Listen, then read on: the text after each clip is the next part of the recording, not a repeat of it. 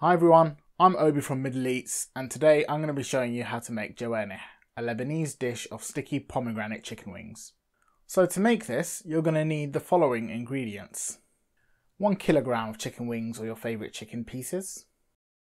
You'll need an onion, any colour will do. A few lemons and limes, you'll need about 100 ml of juice.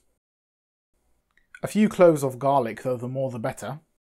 A bunch of coriander or parsley if you prefer, some sticky pomegranate molasses, kosher salt and black pepper, some olive oil, any kind will work fine, and finally some dried chili flakes or cayenne pepper. So the first thing you'll need to do is to separate your wings into 2 pieces. If yours are already cut, you don't need to do this. To cut them, locate the joint where both pieces connect and slice between them with a sharp knife. You'll need to cut all of the wings into 2 pieces and add them to a mixing bowl. To make the marinade, you're going to need a blender or food processor. Cut off the top and bottom of your onion and peel it. Once done, chop it into a few big chunks and add it all to the blender. Next, we're going to add some lemon and lime juice, which will introduce a bright and zesty flavour to the marinade. Juice your lemons and limes and add about 80 millilitres of it to the blender. Now for the coriander, make sure to give it a good wash and then rough chop it. If you prefer parsley instead, feel free to use that. Next, you'll need to peel 3 large cloves of garlic and add them in. If you like your garlic, then feel free to add more.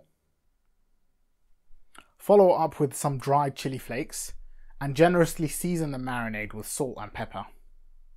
Next, we'll add the star of the show, the pomegranate molasses, which will add some sweetness and deep flavour. We'll follow that with some olive oil. So now you'll need to blend it all together nice and fine. You should be left with a semi-liquid marinade. Now you'll need to combine the wings and the marinade together in a mixing bowl and give them a nice and thorough mixing. You want to make sure that all of the wings are coated in the marinade. Once mixed, cover the bowl with some plastic wrap and leave it to marinate in the fridge for a minimum of 2 hours. The longer you leave it to marinate, the more flavour will develop. When it's time to cook, preheat your oven to 180 degrees Celsius and line an oven tray with foil. These are even better when barbecued, so if you have a grill, use it. Remove your wings from the marinade and evenly space them on the tray. Put the wings in the oven for 25 minutes.